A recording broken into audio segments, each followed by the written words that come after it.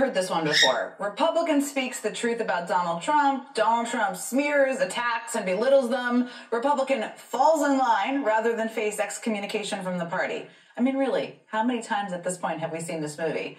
Of course, we saw it over and over again during the Republican primary race in 2016. Florida Senator Marco Rubio called Trump a, quote, con artist who was hijacking the conservative movement before getting behind him.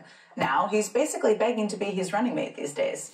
Ted Cruz called Trump a pathological liar and utterly immoral after Trump attacked his wife and spread a conspiracy theory that Cruz's father was involved in the assassination of John F. Kennedy. Can't make it up sometimes. By that fall, Senator Cruz was literally phone banking for Trump.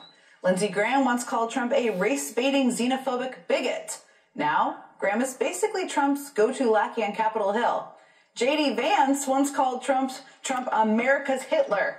That's going to be super awkward if Trump picks him for VP in a couple of months. We could probably fill an entire show with Republicans speaking out against Trump and later, not so long later, kissing the ring. And now we can add yet another name to that incredibly long and sad list.